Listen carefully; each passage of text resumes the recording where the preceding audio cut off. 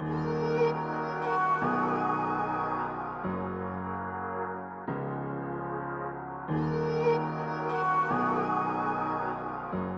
subject of today's study is what happened to the disciples slash apostles of Christ after he ascended.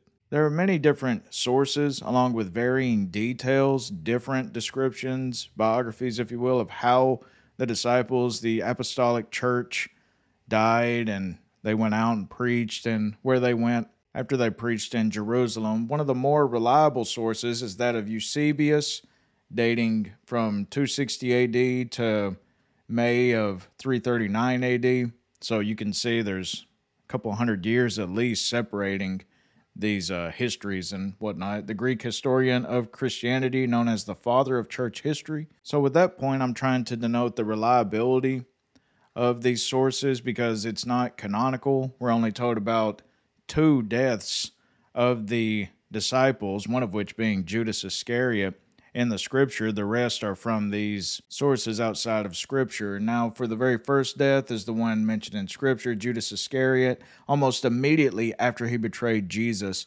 Judas went out and hanged himself. The rope would later break, resulting in his bloated body bursting open. The other is that of James, the brother of John, one of the sons of Zebedee. If you'll remember, whenever Jesus went to the Garden of Gethsemane, who did he take with him to be closest with him? It was Peter, James, and John. Whenever he went upon the Mount of Transfiguration, he only took three with him, which was Peter, James, and John. This is that very same James.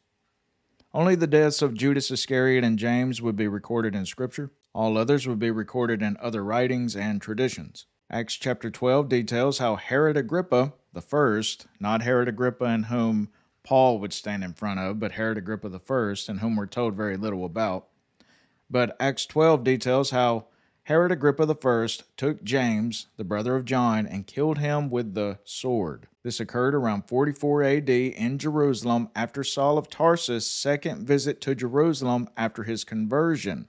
That's about 14 years after Christ, and James was the very first of the original 12 disciples to actually be martyred to give his life for Christ. So once again, just for proper context, I would like to quote Christianity.com regarding the others that I'm about to tell you about.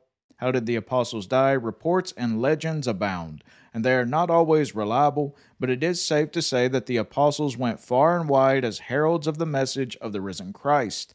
An early legend says they cast lots and divided up the world to determine who would go where, so all could hear about Jesus. They suffered greatly for their faith and in most cases met violent deaths because of their bold witness and faith in Christ. And this is a rather important study because if you haven't heard about these other traditions and sources about how these other apostles died, then you would be left with thinking that everyone except Paul the Apostle died in Jerusalem or the surrounding areas. But the traditions and sources, they strongly disagree with that. According to them, all of these went out far and wide.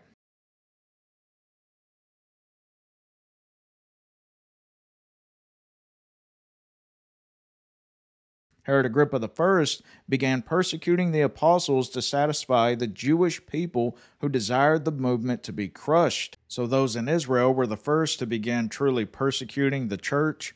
But about 20 years later, in July 64 AD, some two-thirds of the city of Rome was destroyed in the Great Fire of Rome.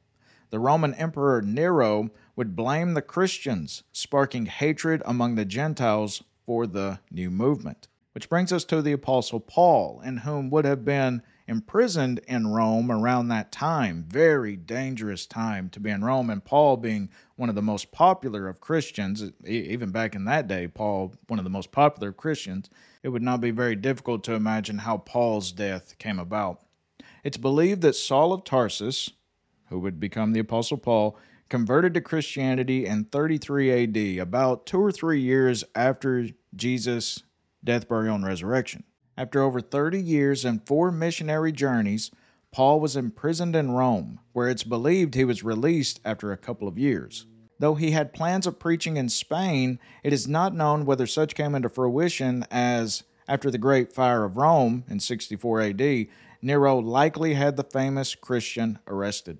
And the Roman Emperor Nero was exceedingly evil, one of the most evil tyrants to ever rule over anything, and him being extremely powerful at that time, he would have attempted to make an example of men like Paul, no doubt.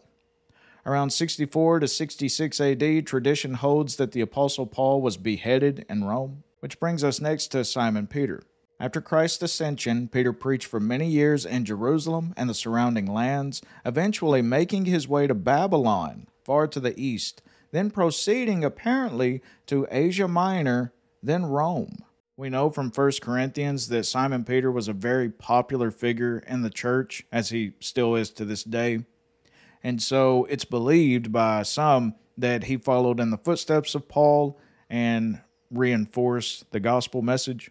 According to tradition, he was crucified upside down in Rome, believing himself unworthy to die like the Lord. They didn't behead Simon Peter like they did Paul. Paul was a Roman citizen, and beheading was a merciful way to die, whereas crucifixion was just the most brutal and excruciating way of that. I heard it said that the Romans, they perfected it to the point where you flirted with death.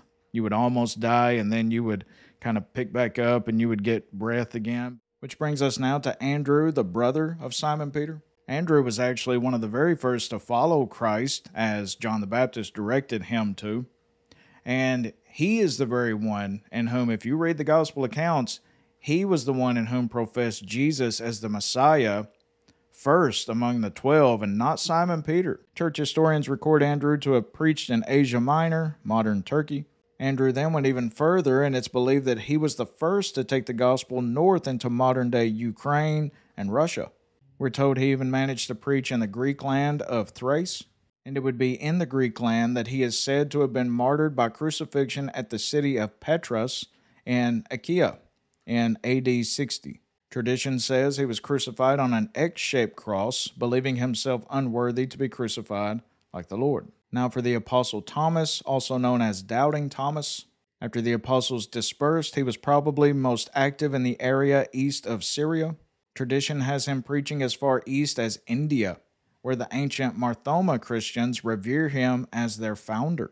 They claim that he died there when pierced through with the spears of 4 soldiers. Now for the Apostle Philip. Not to be confused with Philip the Evangelist, who taught the Ethiopian eunuch the gospel, if you'll remember in the book of Acts, but one of the first to follow Christ, who told Nathanael of Jesus. Remember, Philip ran and got him under the fig tree? One account of Philip's ministry says that he went preaching into Greece, Phrygia, and Syria with Bartholomew, being eventually beheaded in Hierapolis. However, there is another account of Philip preaching and performing miracles which resulted in the wife of a Roman proconsul being converted. According to that account, Philip and Bartholomew were crucified upside down, and Philip preached from his cross. As a result of Philip's preaching, the crowd released Bartholomew from his cross, but Philip insisted that they not release him, and Philip died on the cross. Which brings us to Nathanael, also known as Bartholomew, the very one in whom Philip went and got under the fig tree. Fox's Book of Martyrs claims that in India he was at length cruelly beaten and then crucified by the impatient idolaters. And if this is connected with the tradition of how Philip and him were ministering in Asia Minor, he likely fled there after that persecution, I'm gathering, fled there and traveled to India. Now for the Apostle Matthew. If you'll remember Matthew, Mark, Luke, and John, the tax collector Matthew, the very first of the gospel authors, which is truly one of the best of testimonies because Jesus took one of the most hated men, a tax collector for Rome, and whom the Jews just absolutely despised because they saw them as traitors.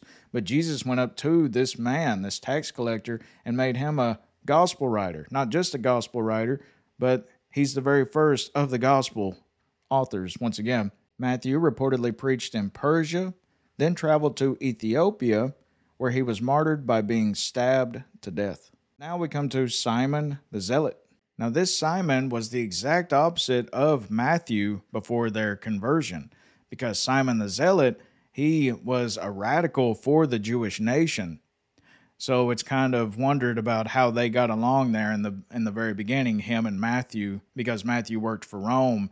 And Simon, these zealots, they despised Rome more than ordinary Jewish people even. So it's It's kind of wondering about how they got along. But as the story goes, he ministered in Persia, modern day Iran. He ministered in Persia and was killed after refusing to sacrifice to the sun god. And what about the later addition, Matthias, to the 12, whom they voted in to replace Judas Iscariot? He was, of course, the apostle chosen to replace Judas Iscariot. Tradition sends him to Syria with Andrew, Simon Peter's brother, where he was reportedly captured and burned to death. Now for James the Just, the half-brother of Jesus, also the writer of the Epistle of James, who was also the first appointed leader of the apostolic church. It was not Simon Peter, but rather James the Just, whom was renowned for his righteous lifestyle. Even those in whom did not believe that Jesus was the true Messiah, they loved James because of his pious manner of living. He's actually the one in whom coined in the New Testament, faith without works is dead. It's also important to note, before I go on reading about how he was martyred in Jerusalem, it's important to note how Jesus' brothers, his half-brothers by blood, they did not believe in him. James was likely one of those in whom did not at first believe in him, but later did convert. So that reputation, coupled with his pious manner of living, may have brought about this same interaction between him and the Sanhedrin, in whom did not believe in Jesus. They probably thought that James still didn't believe that his brother was the true Messiah. So in 62 AD, in order to keep the Nazarene sect, or Christians as we're known today, in order to keep the Nazarene sect from spreading, the priest decided to implore James to denounce his brother publicly before the people. This was reportedly during the Passover with tens of thousands present. This would have been a packed house. So the scribes and Pharisees made James stand on the temple parapet, a very high up place, and they shouted to him, "O righteous one, whom we all ought to believe, since the people are going astray after Jesus who was crucified, tell us, what does the door of Jesus mean?" James replied with a loud voice, "Why do you ask me about the Son of Man? He is sitting in heaven at the right hand of the great power, and he will come on the clouds of heaven." Many were convinced and rejoiced at James' testimony, crying, "Hosanna to the Son of David." Then the scribes and Pharisees said to each other, "We made a bad mistake in providing such testimony to Jesus, but let us go up and throw him down, so that they will be afraid and not believe in him." And they cried out, "Oh, even the just one has gone astray." So they went up and threw down the righteous one. Then they said to each other, "Let us stone James the Just." And they began to stone him, since the fall had not killed him. But he turned and knelt down, saying, "I implore you, O Lord, God and Father, forgive them. They do not know what they are doing." While they were pelting him with stones, one of the priests cried out, "Stop! What are you doing? The righteous one is praying for you." Then one, a laundryman, took the club that he used to beat out clothes and hit the just on the head, killing him. Which now brings us to Jude, another of the brothers of Jesus, who was also the writer of the Epistle of Jude. It's traditionally believed that Jude was martyred in Syria on his missionary journey with Simon the Zealot in 65 AD. Which would have been around the same time as Paul the Apostle, and it is believed that Jude was also beheaded like the Apostle Paul. Now for the final of these, the Apostle John, who was the author of John's Gospel, Matthew, Mark, Luke, and John, the three epistles towards the end of the New Testament, as well as the very final book of the Bible, Revelation. If you'll recall, while Jesus was on the cross, he ordered John to take care of Mary, his mother.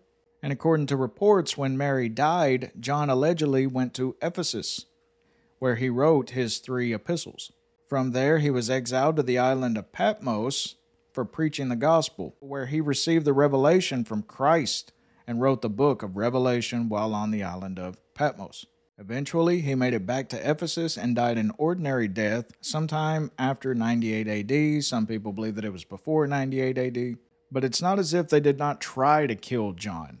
Tertullian, a Christian writer from the late 2nd and early 3rd century, wrote that before the Romans banished John, they brought him into a colosseum and dunked him in a vat of boiling oil.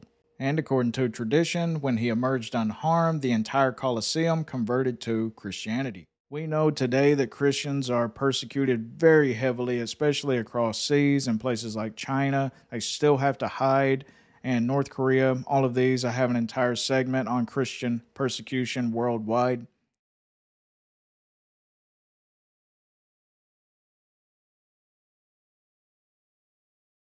But this tells us to beware of the prosperity teachers, beware of those in whom are all happy and joyful, like the Bible promises Christians a happy and prosperous and glorious life while on the earth. We're promised that in the next life. But while we're down here, we can expect persecution, tribulation, just as the apostolic church did experience and our Lord Himself experienced.